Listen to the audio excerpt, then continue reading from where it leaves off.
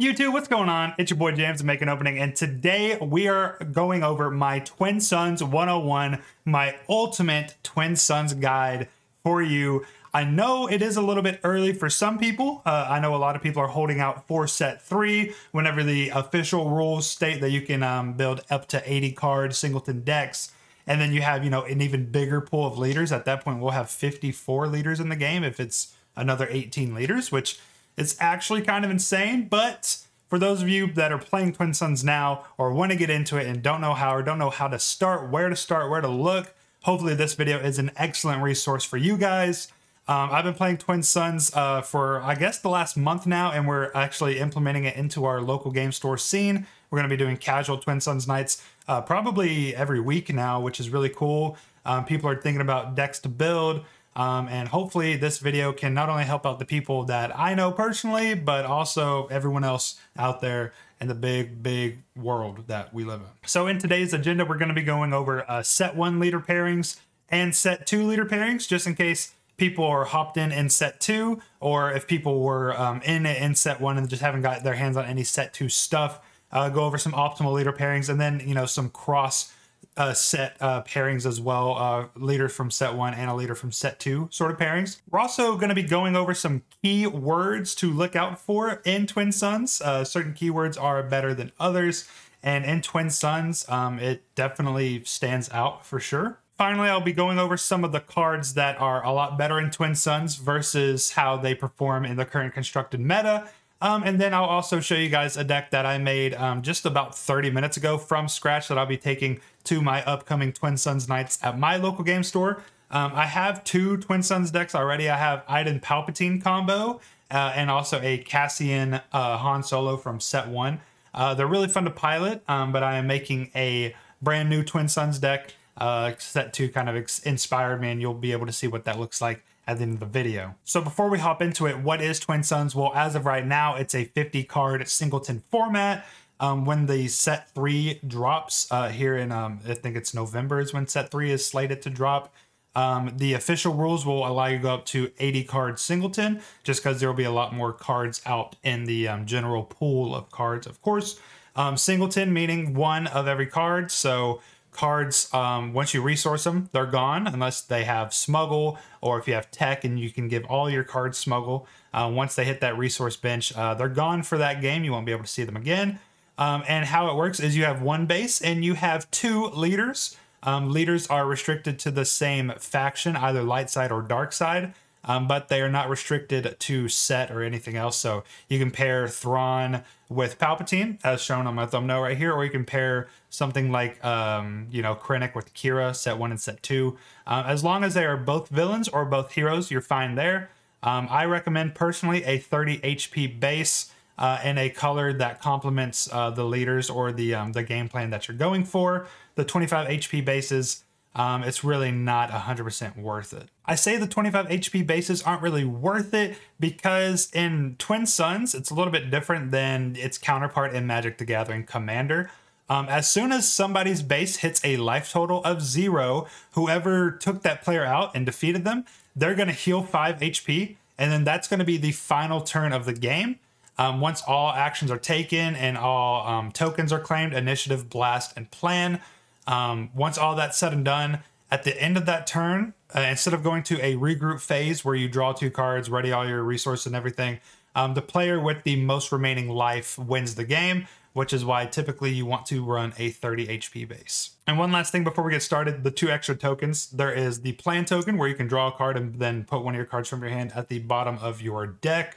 And then there's also the blast token where every other opponent takes 1 damage to their base. So by default, the game is on a 25 to 30 turn timer, though don't expect your games to get anywhere really near turn 10 unless it's very back and forth, very competitive, and very, politic heavy. Most games can end pretty fast, but, that's something that you'll have to determine in your own pool of players. All right, let's hop right into the set 1 leader pairings. All right, so here we are, leader combos. Here is what I got together for set 1 villain. And honestly, maybe I should move myself a little bit. You don't need to see that word. So yeah, I'm going to be up here now. So these are some of the pairings that I put together, and I'll go through all of them from left to right. Obviously, these aren't the only ones you can do. Like I mentioned, I play Palpatine Iden, and I don't have that combo listed here, but these are some that I think have really good synergy with each other, and I'll get into all of them, and then we'll go on to set 1 heroes, set 2 villains, set 2 hero. We'll get to all of them. This video might be a little bit long. All right, so first up on my set 1 villain pairing, we have Emperor Palpatine and Grand Admiral Thrawn. Now, you may be looking at this at first glance and thinking, I wonder why those two together. A couple things to note: that Thrawn comes out on 6 resources and he is a 3/9. Palpatine flips on 8 resources and he is a 4/10. Palpatine on deploy lets you take control of a damaged non-leader unit. Thrawn doesn't have any like on deploy abilities or anything like that.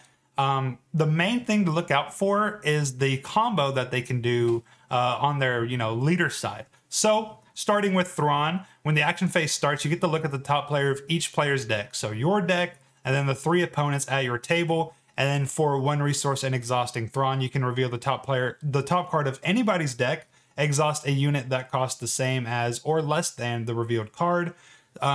Twin Suns makes Thrawn a lot stronger because you don't have 2 resource numbers, you have up to 4. Obviously, you could whiff and everybody has a 1 resource card on top of their deck, but the odds of that happening are very, very slim. And then paired with Palpatine, you have action, 1 resource, exhaust Palpatine, defeat a friendly unit. You get to deal 1 damage to a unit and draw a card.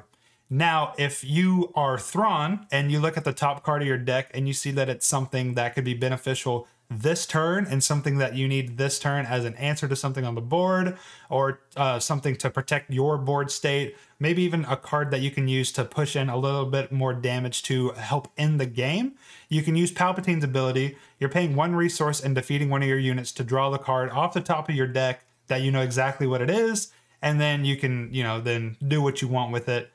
Play it, whatever you really want to do. And then with Thrawn, once you've drawn the card with Palpatine, you can then pay 1 and exhaust Thrawn, or just on attack whenever he's deployed, and reveal the top card of any player's deck. You could then just reveal the top card of your own deck, not knowing what it is, just so you can have more intel on what it is, but then all your opponents are going to know as well. I think the combo is pretty cool. I think Palpatine Thrawn would do best with a blue 30 HP base, in my personal opinion. And that's that combo. Let's head on to Iden and Boba Fett. All right, so Boba Fett, as everybody knows from Constructed, he is one of the best leaders, if not the best leader in the entire game. 5 resource 4/7 is an insane stat line. Iden Versio is a 6 resource 4/4, but she comes out shielded as well. And both of these leaders are paired together because they both do stuff when an enemy unit leaves play and is defeated.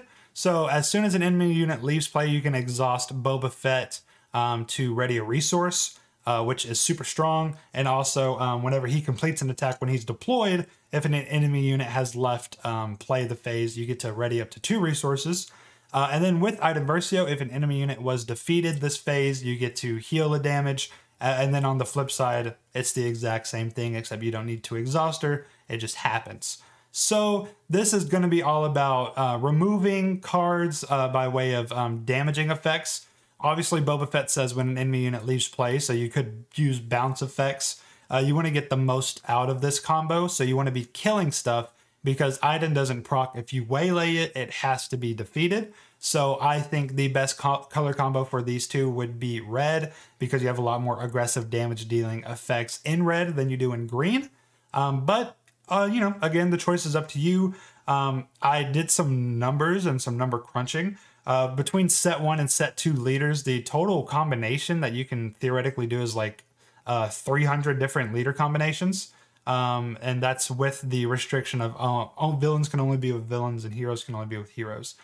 So there's plenty of different combos to do. And then on top of that, you can pair them with any color. So the choices really are endless. Next up, we have my favorite combo of set 1 villains. It's Krennic and Grand Inquisitor. Grand Inquisitor is obviously a 6 resource 3/6, and then Krennic is a 5 resource 2/7. Inquisitor says action, exhaust. You get to deal 2 damage to a friendly unit with 3 or less power and ready it. And then whenever he is deployed on attack, you can deal 1 damage to a friendly unit with 3 or less power and ready it. So a lot of redding shenanigans. You can ways to pump out even more damage. Inquisitor is super strong, and he works extremely well with Krennic because not only does Krennic come out a turn before and can get an attack, and on his deploy side, remember Krennic has Restore 2, and each friendly unit gets +1/+0, but you can use Inquisitor to ready Krennic because Krennic has a 2/7 body. Inquisitor is going to deal 2 damage to him, so he's going to go from a 2/7 to a 3/5 because he's going to be a damaged unit. So he gets +1/+0. So the turn that Krennic comes out, which is the turn right before Inquisitor, which is the 5 resource turn, which is turn 4, you can restore 4 off of your base and deal 5 damage with Krennic. It's really cool. It's a really strong combo.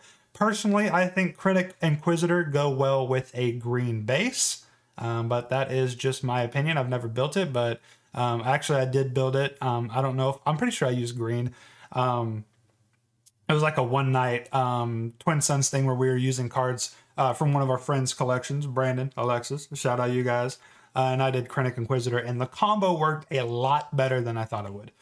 So that's set 1 villains. Let's go into some set 1 hero combos. Now, when it comes to specifically hero combos in set 1, they are mainly like flavor wins. Obviously, you have Luke and Leia that I have listed right here in the middle. And honestly, it's really just a flavor win. You could also do Chewie and Han. You could do Cassian and Jyn. Not a whole lot of really cool synergy between 2 colors. The real synergy in the heroes lie in the same color pairings. So we have Sabine Wren and Cassian Andor. Obviously, they're both red. Cassian, when you control 6 or more resources, he comes out as a 4/6. Sabine is a 4 resource 2/5. But these work really well because with Sabine's ability, you get to deal 1 damage to each base. So you're going to be dealing 1 damage here, here, here. It's pretty good. And then you can pay 1 and exhaust Cassian. And if you've dealt 3 or more damage to an enemy base this phase, draw a card. Now, you can't just Sabine ability and then Cassian ability to draw a card. It's 3 damage or more to an enemy base. But Sabine helps you push that extra damage. Say you can only deal 2 damage to one of your opponents. Sabine helps you push that 3rd damage to get the card draw. That's really some of the only synergy here. But then you also get access to double red, which, you know, maybe you can find some good use there. And then with Chewbacca and Chirrut, I found this combo to be probably one of the strongest like hero combos in terms of like pure synergy, because Sentinels and healing is so strong in Twin Suns. Not only are you getting double blue, which has access to a lot of healing and Sentinel abilities, but Chewbacca, he is a 7 resource 2/9, and then Chirrut is a 5 resource 3/5. But Chewbacca's ability, you exhaust him, play a unit that costs 3 or less from your hand, and it gains Sentinel till the end of the phase. And then Chirrut, you can exhaust him to give a unit +0/+2 for the phase. So you're getting a +2 toughness Sentinel.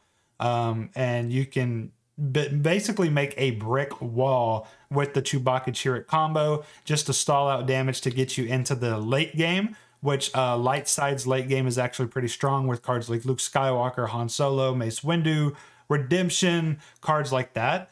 And then, you know, Chewie flips on 7 resources as a 2/9 Sentinel. And then if Chirrut has already died, or if he's still in your hero pile for whatever, you can give +0/+2 for the phase on Chewie. He is a 2/9, he goes from a 2/9 to a 2/11 Sentinel Grit. And that is, you can do so much with that, honestly. You really could. Next up, we have set 2 villain, and the most obvious combo that stood out to me whenever the set 2 was getting released and getting spoiled was Jabba the Hutt and Bossk. With Jabba the Hutt, he is a 7 resource 2/12, and whenever he's deployed, you get to capture an enemy non-leader unit with another friendly unit. Capturing is pretty cool in Twin Suns, and we'll talk about that a little bit later. And then Bossk is a 5 resource 4/6. Nothing really going on whenever he deploys, but whenever he is deployed, if you collect the bounty, you get to collect it again once per round. So you can double up on some bounties, which can be pretty strong and snowbally for sure. Now, Jabba the Hutt's action is you exhaust, choose a unit for this phase against bounty. The next unit you play this phase costs 1 less. And then Bossk, action, exhaust, deal 1 damage to a unit with a bounty. You may give it +1/+0 for this phase. So what you do is you put a bounty on a unit with Jabba, and then you try to take out the unit with the bounty with Bosk by pinging it for 1. Bounties are also a really cool politic tool and a way to get people off of your back and getting them to attack the opponents, because say you put a bounty on player 2, player 3 may want that bounty, so they'll go and try to take that unit. Getting some heat off of your own back. Super cool combo. One of the most obvious from set 2, in my opinion. This one is a little bit less straightforward. It's not too confusing. It's Gar Saxon Hondo Onaka, right? Also, I didn't really say what colors I would have paired stuff with. I kind of forgot to start doing that. The hero one, oh well. But yeah, Jabba, I'd probably do yellow just because you can do Jabba's Palace, right, from set 2. So Gar Saxon, we have blue-green, and I'd probably be pairing this with yellow because upgraded units are pretty good with Gar Saxon. The combo here is Hondo Onaka smuggles out a card. You're going to be playing a lot of smuggle cards. You can exhaust them when you do, and then if you do, you give an experience token to that unit. So instead of getting +1/+1, they're actually going to be getting +2/+1, because each friendly upgraded unit gets an additional +1/+0 off of Gar Saxon.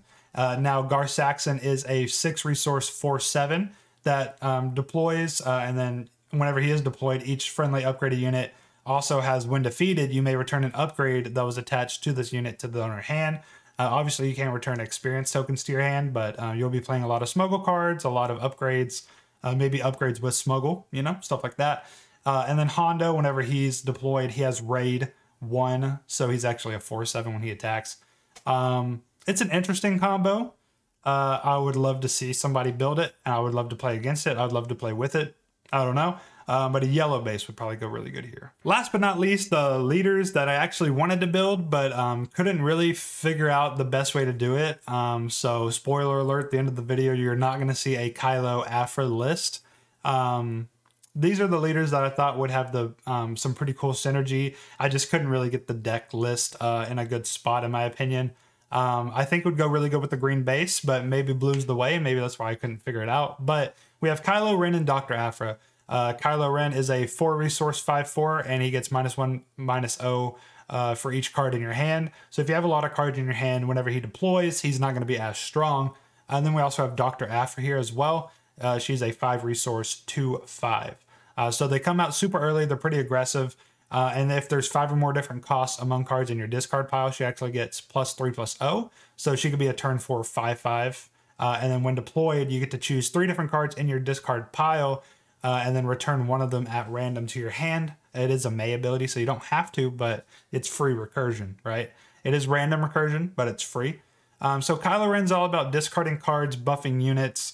Dr. Afra, at the beginning of your regroup phase, you discard a card.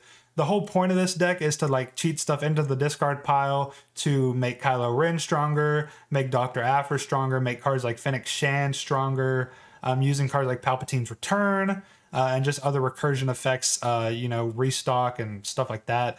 I don't think it's quite there yet. I think it's a really cool idea, and it's something that I do want to revisit at some point, mainly because Dr. Afra is one of my favorite characters in Star Wars in general. Not like my favorite, but definitely like a top 10 of mine, Dr. Afra, lore-wise. And then Kylo, obviously, that's my go-to guy right now for constructed. And they synergize pretty well. I don't think I got the list exactly where I wanted it. So Kylo Afra, green base. If you can make it, let me know.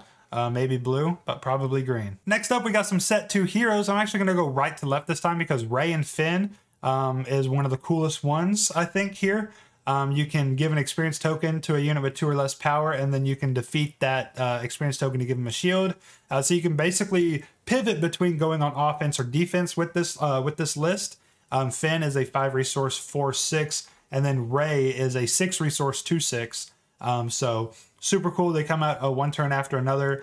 Finn comes out a little bit early, and he's a 4/6. So he's setting up that wall, trying to be a shield, clearing out units, defending your board state, and then Rey comes out, sort of brings the offensive mindset to the battlefield. I think the list is super cool. Double blue emphasizes more healing and sentinels versus actual attacking. So I feel like if you paired Rey and Finn with a red base, I think this list could actually go a little crazy and have some force synergy to it as well. But that's something to play with. I haven't messed with that one yet, but that one is on a high up on my list of leaders I want to build for Twin Suns. And so is the one right next to it to the left, Boba Fett and Fennec Shand. This combo is pretty dope. Fennec Shand, 5 resource 4/4, and Boba Fett is a 6 resource 4/7. So this is really cool because with Fennec Shand, you pay 1 and exhaust to play a unit that costs 4 or less from your hand, and you give it ambush. As soon as you do that, whenever it's played, before ambush is resolved, you can then exhaust Boba Fett because you've played a unit that has 1 or more keywords because you're giving it ambush.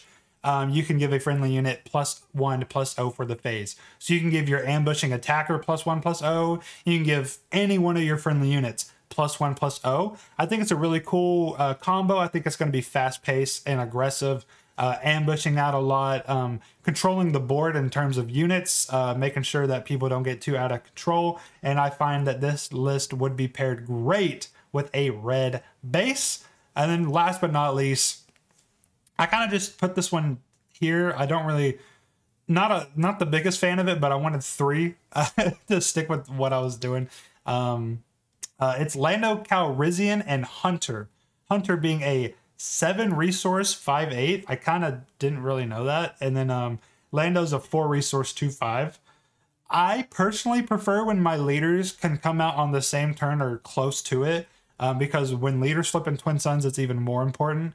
And having 1 flip on turn 3 and then 1 flipping on turn 6 is kind of unfortunate. Lando, you can play a card using Smuggle and it costs 2 less, but then you have to defeat a resource you own and control. And then with Hunter, you can pay 1 and exhaust to reveal a resource you control. If it shares a name with the friendly unique unit, return the resource to its owner's hand and put the top card of your deck into play as a resource. I don't know. Maybe one day it'll be good. I don't know. There's some cards that share names, like there's multiple Han units, or is there? There's multiple Chewie units for sure. I don't know, guys. I kind of just put that one here. These are the main ones you should look at. Okay.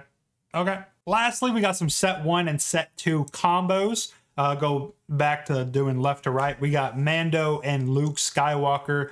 Luke Skywalker, you pay 1 exhaust, you give a shield token, and then it counts as an upgrade. So when you play an upgrade, you can exhaust the Mandalorian to exhaust an enemy unit with 4 or less remaining HP. I actually, now I'm reading it again. I hope that's how it works. Because when you use Luke, you give a shield. But with the Mandalorian, it says when you play an upgrade, you're not really playing the shield. I'm pretty sure it would still work, but reading the card explains the card. So your guess is as good as mine, unfortunately. This should work, and if the combo does work, it's going to be a pretty good control list. I would pair it with a green base. Next up, we have Kira Krennic. You can deal 2 damage to a friendly unit and give it a shield by spending 1 and exhausting Kira. And not only would it get a shield, but it would also get +1/+0 off of Krennic. You're getting double blue here for some healing and sentinel action. And on the dark side, this would be best paired with a green base to get those late game swingers in that action. Next up, we have IG-88 and Moff Gideon. What a strange combo. I understand and I get it. But this is mainly going to be like a go wide, low to the ground, cheap unit, aggro, like try and win as fast as possible.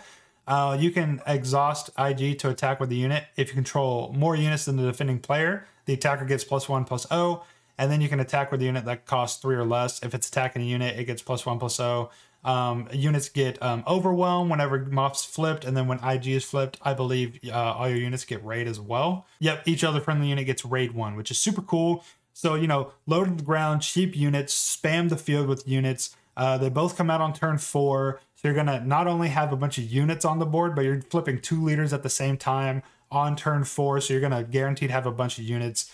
It's all about going crazy. Red, green, and I would pair it with yellow and then just fill your list with a bunch of cheap Imperial units.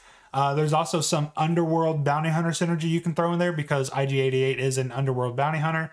But, you know, you got to pick. You can either do Underworld Bounty Hunter or you can do Imperials. I feel like for the most part, Imperial units are cheaper. But, you know, super strong aggro list. I can see it now in my noggin. It would be a really cool one to build. Lastly, we got Bo-Katan and Sabine Wren. It's a double red Mandalorian tribal aggro. If you attack with the Mandalorian, you get to deal the damage to your unit. You get to deal damage to all the bases.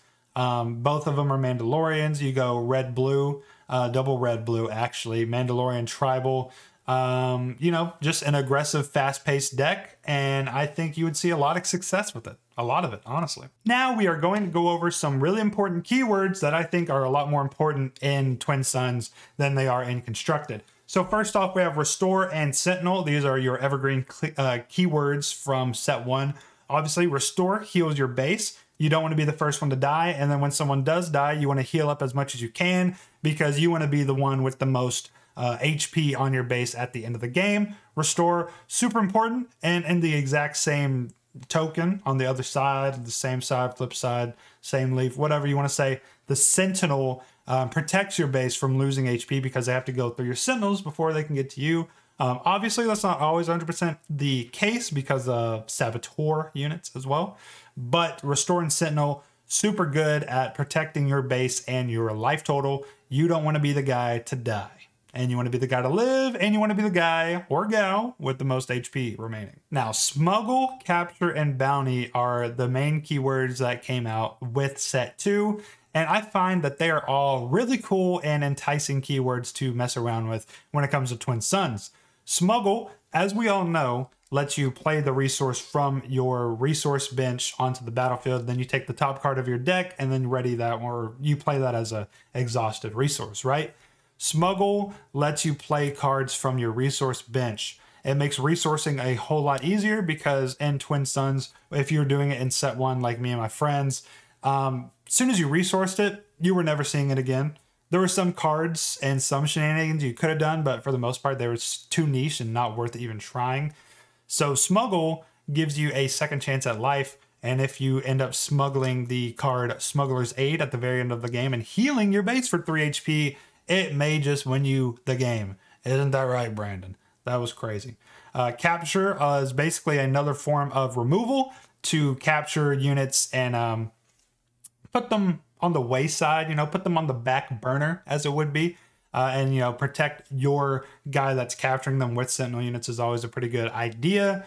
But capture can be a political tool that can be used for your benefit or, you know, for your downfall as well. Say you capture your player 1, you capture player 2's unit.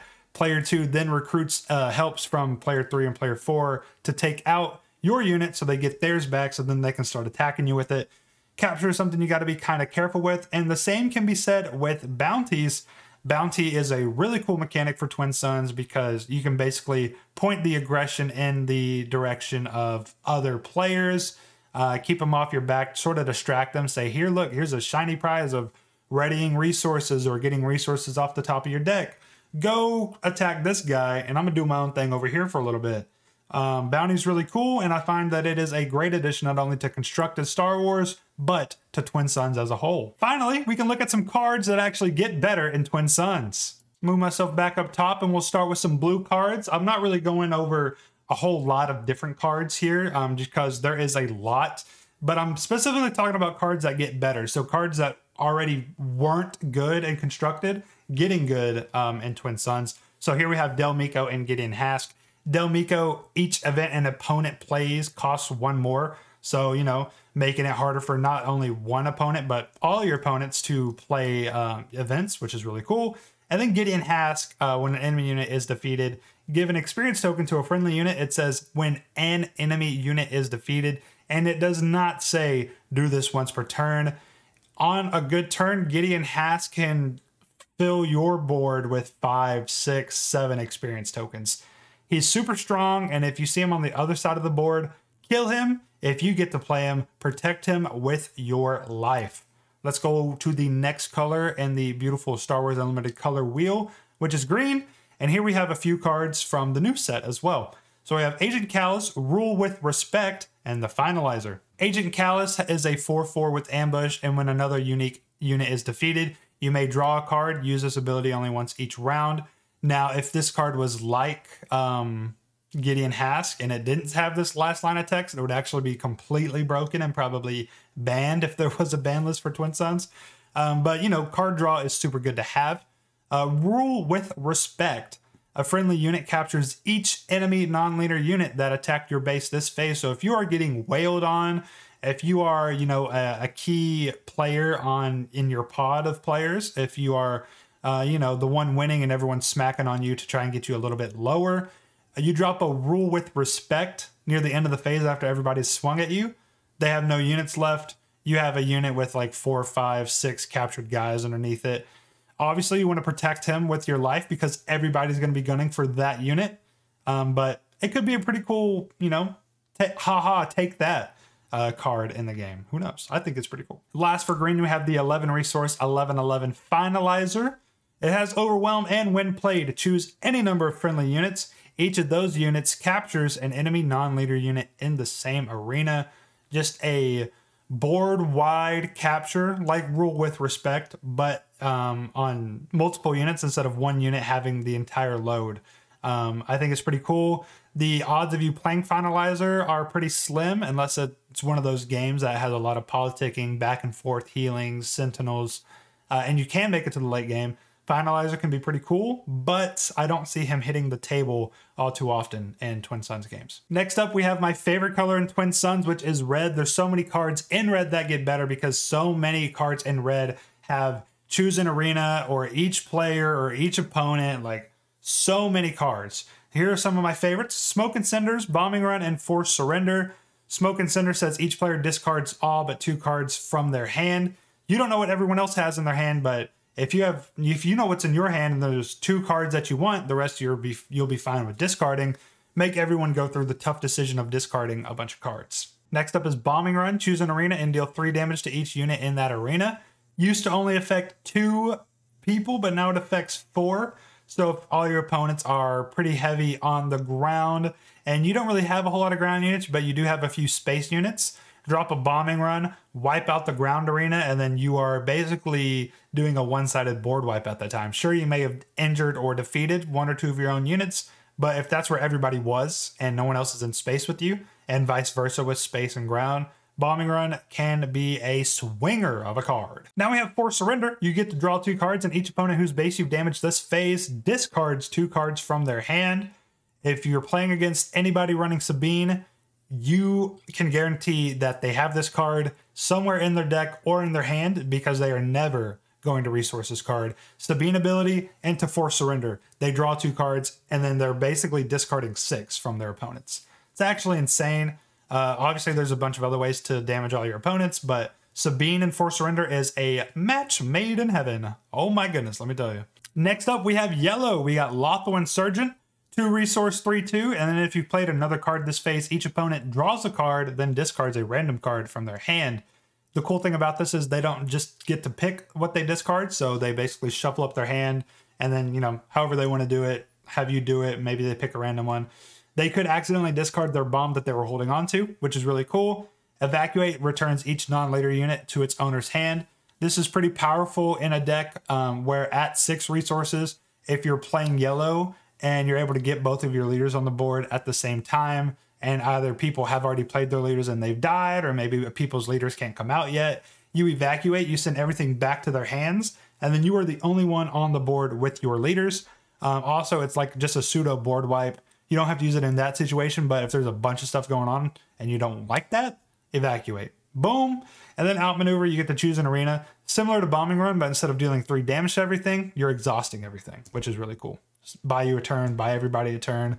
Really good politicking tool for sure as well. Then we got some other cards that aren't really tied down to a color. We got Tech, which gives every single friendly resource Smuggle, which is basically their cards cost +2. And then No Bargain, which is the dark side card where each opponent discards a card and then you get to draw one, which another really cool card. Last but not least, in the middle, we got the Mercenary Gunship. Kind of just threw that in there because it's a colorless card and anybody can do this. So it's just 4 resources to take advantage or take control of it. Not advantage. You do not take advantage of the Mercenary Gunship, but take control of it rather. So it's a 2 resource 3/2. It's super cool early game. And obviously it kind of looks like Xanadu Blood, but it's not Xanadu Blood. Do not let the media fool you. It's not that. It's Mercenary Gunship. But say later in the game, player 1 dropped a Mercenary Gunship turn 1, and you want it because you want to deal with something else in space, or maybe you want to swing in with it. pay 4 resources. Take that sucker. If you didn't have any other plays that turn. It's pretty risky, and I don't think anyone ever would pay the 4, but if you have nothing else going on, or if you have a plan and you want to sack it maybe with Palpatine, oh, now we're cooking.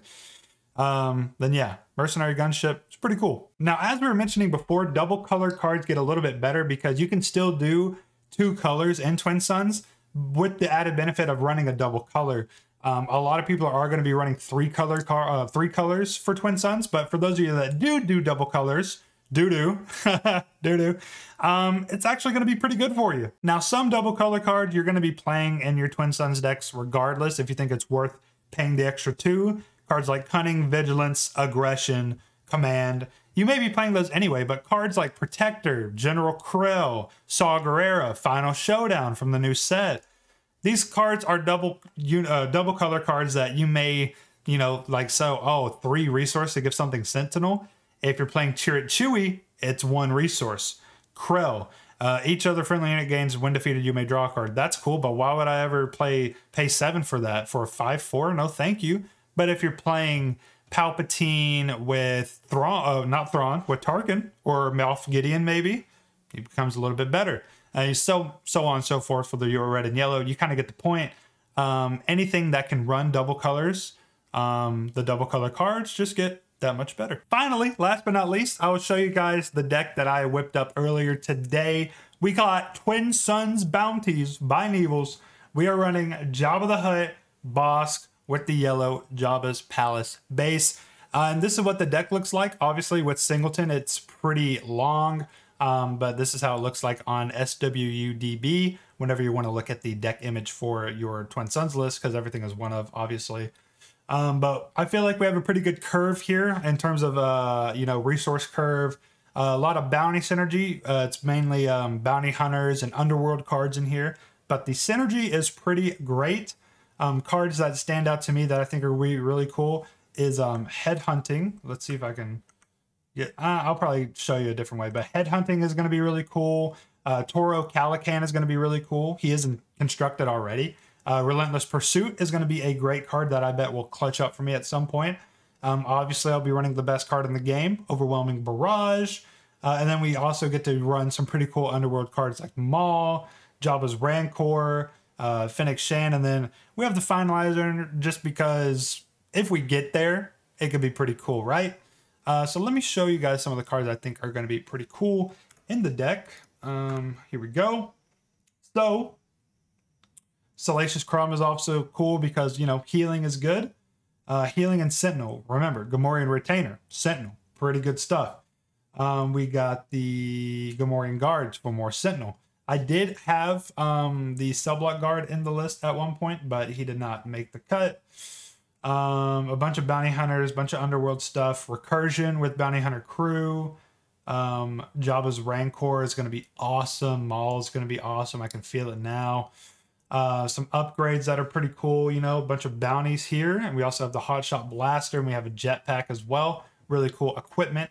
A Final Showdown as like a win condition, where hopefully if I have a bunch of units on board and people don't expect it, I can ready them all and swing at somebody for lethal for 8. I think it's worth 8. I don't know. We'll try it. I haven't played the deck yet, but I have built it and it's ready to go. Also, we have Headhunting here. You get to attack with up to 3 units. They can't attack bases for these attacks, but each bounty hunter that attacks gets +2/+0. So you're getting some pretty big bonuses out of that. Bounty hunters, we got, this would be a 6/4 bounty hunter crew. This would be an 8/6. Zuckuss would be an 8/6. You're attacking for 5 with Kersantin, 6 with Bossk, 5 with Django, 6 with Forlom. Like, I feel like that card would be a really good way to stabilize the board, if not wipe it for your enemies, but keep it stable for yourself. And it's not even that expensive. It's a 2 resource card. So if you have 10 resources, you get Headhunt, sort of clear the board out. Final Showdown, win the game. What are you saying, huh? What are you saying? I think it's pretty cool. Some deck building things to keep in your mind. Rules that I tend to follow, and it seems to be a lot of other people follow as well. You want to have around 15 to 20 combined events and upgrades. It's just a good number to have it at right now. Obviously, it will change whenever the format switches to 80 cards in total. With space units, you want to try and stick around anywhere from 10 to 15. I'm currently at 9. I feel like it's a good number. There's some cool stuff in here. I think this guy's really cool. I actually don't think I could build it. I don't think I have him. Did I put him in the deck? I might be missing that one. And then for ground units, you want anywhere from 20 to 25 ground units as well. That's where the majority of the game is played, both in Constructed and in Twin Suns. Obviously, you want to have a nice curve. My curve, you know, starts high at the beginning and tapers off towards the end. This is a pretty good looking curve. Obviously, my 1s and 2s look inflated because of a lot of bounties and cheap events that I have. And then we also have a couple zero costs as well. And then there's just this random 11 over here. And then cards by rarity. Obviously, we only have 3 legendary cards in the deck. So when it comes to affordability, Twin Suns is really not that expensive. As you can see, this deck list comes in at a whopping $55, which is pretty cool. I'm not running a bunch of expensive legendaries that I could, mainly because I don't have them. I don't have Boba Fett in the list. I don't have Darth Vader in the list, but I probably wouldn't because he's not a bounty hunter or an underworld unit. I don't have any of the double color events other than Final Showdown. I don't have Aggression or Command or Cunning because boring and cringe. And yeah, this is the list. Let me know what you guys plan on building down in the comment section below. I know this was a long video, but it took me a long time to make all the graphics. Not only that, but to, you know, record this too. This video was probably 4 or 5 hours in the making for me today on my lovely day off. But hopefully you guys enjoyed the video. Like, subscribe, get me to 500 before August 1st, before I move into a new apartment. It's one I used to live in with my friend. I'm going back. Yeah, this has been James with Make an Opening. Play Twin Suns. Play it with me too, if you can. I'm a cool guy and I like playing it. So, you know. Bye.